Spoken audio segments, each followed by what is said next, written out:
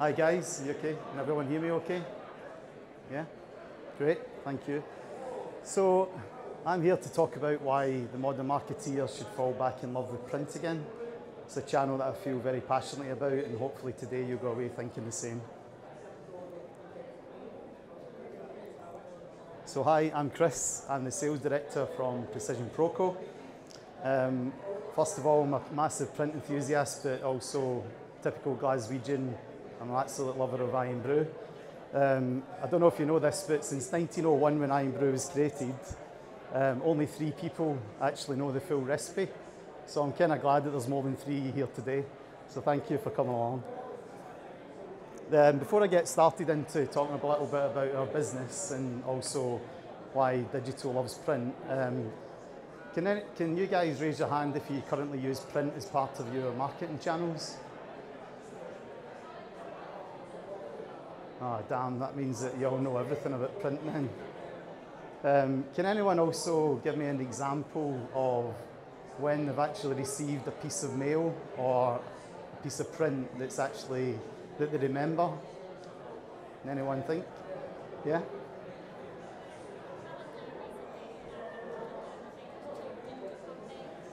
All right, okay. So how did that make you feel then when you received that? Okay. What brand was that from, if you don't mind me asking? Okay.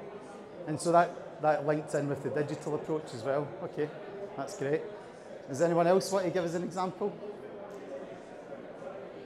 No.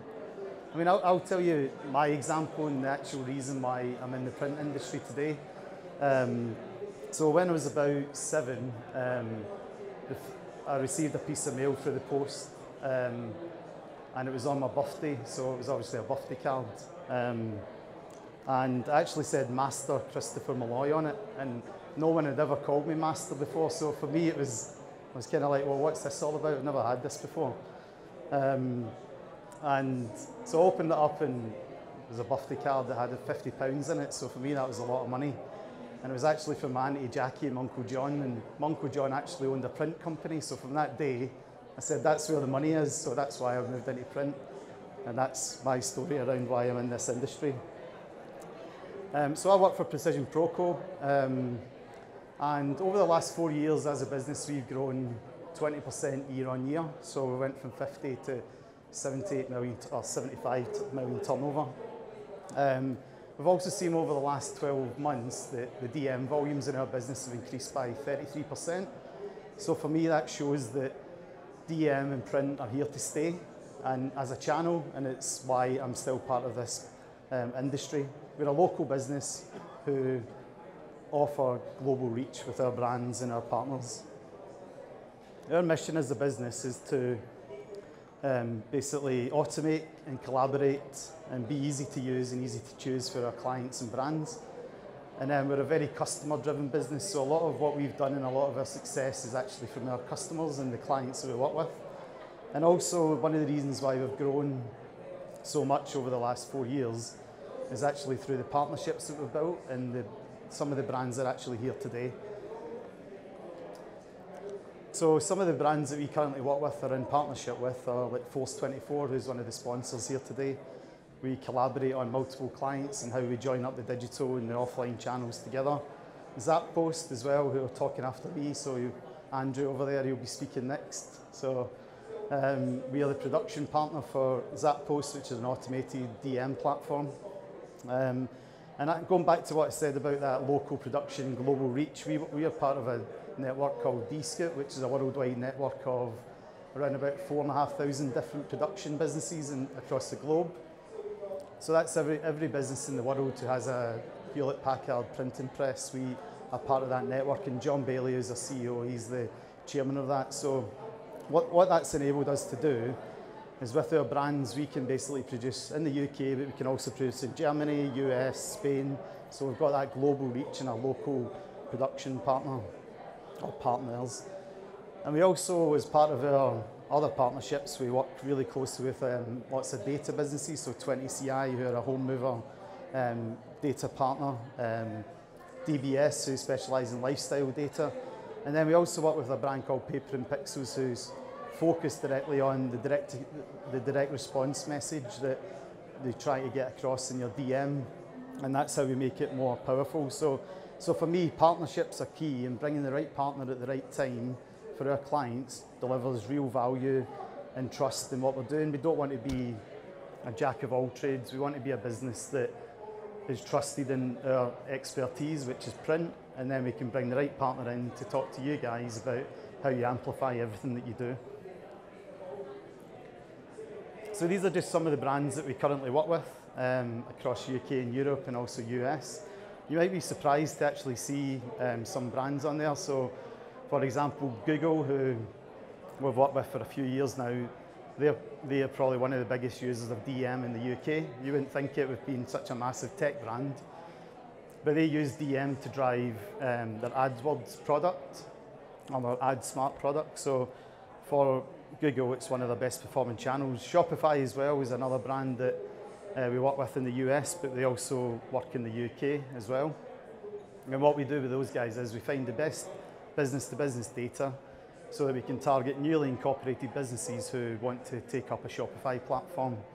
And for those guys, that's the best performing channel in the UK outside of search. So it shows that DM does work in a digital world, and that's something that we can go into a bit later.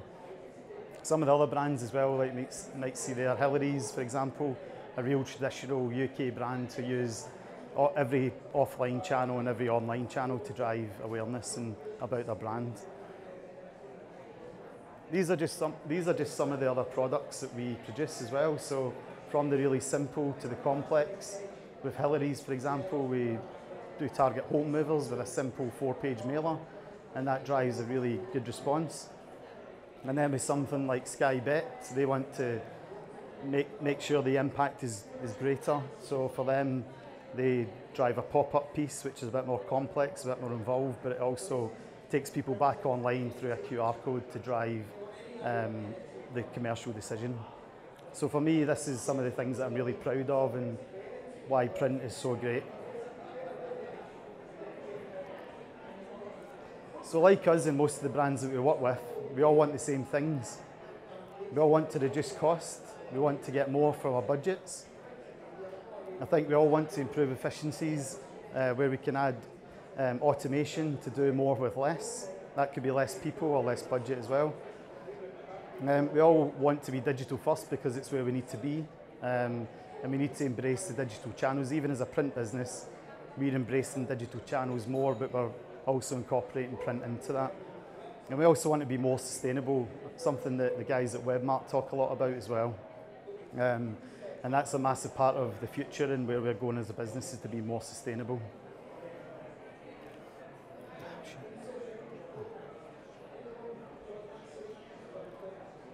So at the same time, we all want the same things. We all want to find more customers. We want to win more customers. We want to keep them. We also want to grow customers, and we want a better customer lifetime value. That's all the things that we see working with the brands that we are partners with. And hopefully you can relate to that as well. So if we all want the same things and we're all using the same channels, surely we're overwhelming our consumers. We're bombarding them every day. So if you look at this infographic, for example, like you've got 69,000 Taylor Swift streams, you've got 6,000 LinkedIn messages or resumes going out every day, or every minute, sorry. You've got 41.6 million WhatsApp messages. So for me, that shows that the online channels are really crowded and there's lots going on. And how we look at that, it's basically information overload. And what I mean by that is, if we're all putting the same efforts into that perceived area of how we target our audience, surely it means that we're overwhelming them with too much information. So that's where mail comes in, and that's where mail can cut through, and it can really cut through to your clients. An interesting fact by Two Sides, 49% of people stated they believed that they spent too long on digital channels or digital devices. So that's what print can offer. Mail can cut through the noise and have a positive impact. It's what we see across all the brands that engage with print in our customer base. I mean, you really do need to turn it down online. I definitely get a lot of feedback from my partner about being online too much. So yeah.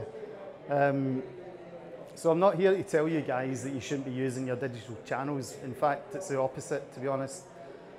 This is why digital loves print, and from our experience, the way to avoid the noise is for you to use really targeted, personalised print that amplifies and enhances the digital approach.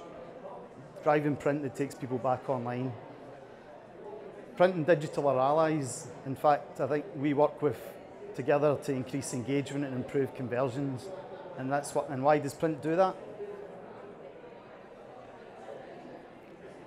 People love print, and that's just a fact. Like, it avoids the competition in the digital space. Not as many communications are coming through our door these days, so I'll probably get maybe 1 or 2 pieces of mail every day, but every time I receive it, I open it, and I either put it in the bin, or I keep it around the house so my partner can see it. It demands attention. As soon as it comes through the door, you pick it up and you do something with it. And it can also be revisited. Digital channels cannot always be revisited all the time. So for me, that's why people love print. I think people love that tangible feel as well. You can't touch, feel or smell pixels. It's that emotive and physical picking up a piece of mail, like catalogues, brochures, they stick around the household. The smell of it as well, a bit of a strange story. Like when I was writing these slides, I was asking my partner Faye like what she thought of print and why she used to always sniff everything that comes through the post, because I always felt that was really weird. And what she said is that when she was 8 years old, she was in a writing competition and she won. And she actually won a Take That biography, so that's quite a long time ago, a Take That biography. And she said the first thing she'd done was actually smell it, and she's never been able to replicate that smell with any other piece of print. So for her, she's still trying to find that piece of print that takes her back to that time when she smelt that book, which is really weird, but that's what it is. So yeah, people can connect with a physical piece, so much so that it's revisited on average 4 times. Print also stays in the household up to 7 days. And it's that disturbance factor that I've talked about already.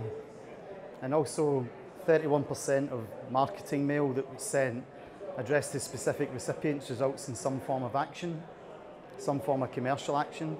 And it's also worth noting that 87% of people describe mail as believable. And also it's the second most trusted channel outside of search. And that goes back to when you look at the government back in COVID times, the channel they used was mail because they wanted to communicate in a trusted way, because sometimes online channels can't be trusted with fake news, and Donald Trump loves fake news, so it's those sort of things that come in. And just some other sort of points that I would like to make around print, and it boosts other channels. When people receive a piece of mail, they spend longer online viewing ads and content from that brand. 50% of under 35s say they want to receive more mail. So that's the future audience that we should be engaging with mail.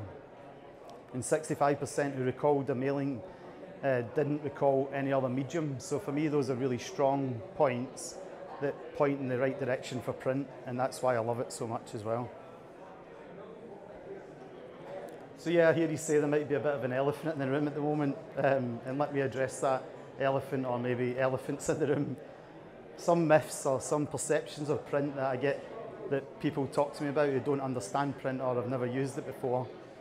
These are just some of the things that people talk about. So print is junk mail. Yeah, possibly. It's not sustainable, possibly, but I don't always agree. You can't track it. Until now, you couldn't track it. It's time consuming, and they can't automate it. Later on, we'll talk about how we can automate mail and print. And you can't connect to it to digital activities, but that's something that we'll show later on as well. So yeah, data turns junk into just right. So badly thought out mail is just that, junk mail.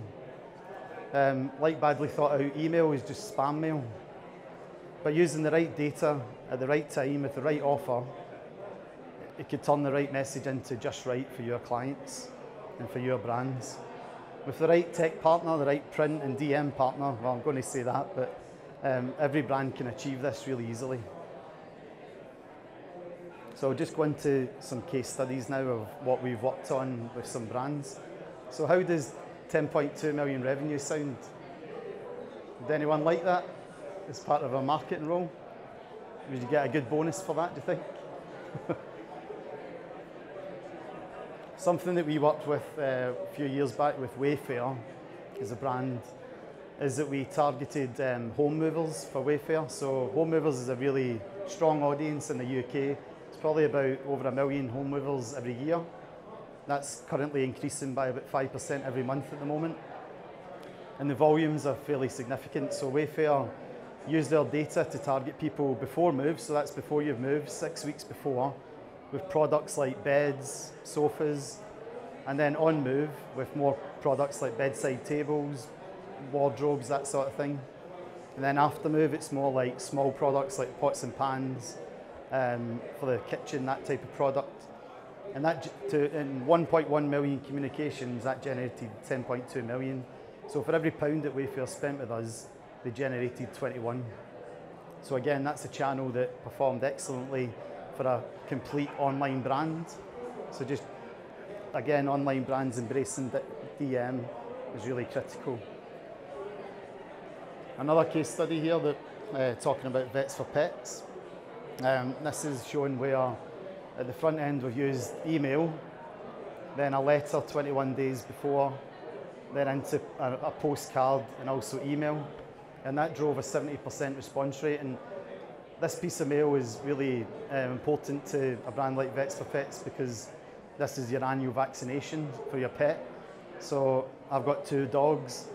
I recently got them and I love them to bits. So for me, that's really important that that happens. But this just really shows how we can drive digital and print at the same time, and it drives an outcome which is better than just one channel. Another digitally focused online brand, Pretty Little Thing, what they were struggling to do is communicate with some of their clients through email. They weren't getting that cut through, they weren't getting that engagement from them. So what they've done is they did a deep dive into their data, and they had some data around their customers' birthday dates. So they sent out a simple birthday card with an offer that took people back online. It's a personalised offer to take you back online. And that generated an uplift in 8.4% of orders and also a 7% uplift in sales. So again, it's showing how a digital brand is using DM really effectively to drive that commercial decision.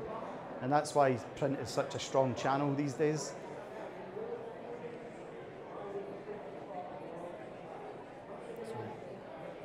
So yeah, in this section, I'm going to talk a little bit about some brands that we've not worked with before, but some really impressive campaigns that I just loved and thought it would be a really good thing to share with you guys today.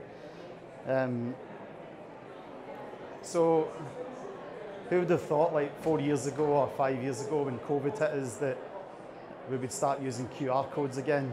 QR codes are sort of went out. You always had to download an app to scan a QR code. I mean, I didn't even know who John Travolta was before he was in Pulp Fiction, and I'm 43, so that's how much QR codes have grown, sort of thing, over the last sort of 4 years. And that's something that tangibly that can take your clients directly back online from a DM piece. And even one of the biggest brands in the online marketplace, Amazon, is using QR codes to drive people back to the exact product on the Amazon website. And this is a holiday catalogue that they produced a few years back. And again, it shows that strength in print and how I always remember like this sort of product was the Argos catalogue when I was younger. I used to get it every year and circle all the things that I wanted for Christmas. And then I would give it to my mum and dad, and then they would just basically tell me to bugger off. And I wasn't getting it, but that's basically what I would go through. But it's that tangible piece of a catalogue, but these guys are pushing it back online, exactly where they want their customers to be. And then this piece of mail is actually probably the best piece of mail that I've ever seen, and it's something that I think every brand should be doing if they've got a high value product. Land Rover, when they were launching the Defender, sent out a DM piece and it had a physical button on the DM piece.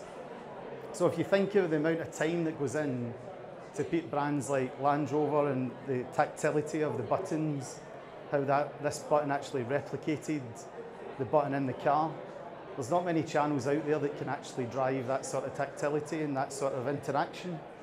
And also when you think about like iPhone and those types of brands, the feedback that comes from products nowadays, that's so important to us consumers because we really want to feel that something's happened as soon as we touch it. So what would happen, as soon as someone touched the button on this piece, it would basically send a message directly to your local dealership, who would then instantly call you to organise a test drive, and then also they would send a text message straight after that and also a follow-up email with the details. And for them that drove 246 sales. I think there was only 500 packs sent out because it's quite an expensive piece. But for them that just drove that conversion and what they really wanted and what they were doing. So it's that tactility and that sort of interaction that you just can't get online. And the final case study, again, is from our partners at Zappost and how they're using trackable QR codes to basically drive consumers back online. So they received a 200% ROI in this campaign, and that trackable QR code can also be driven into dashboards so that you can see the performance of that and link it in with your online channels as well.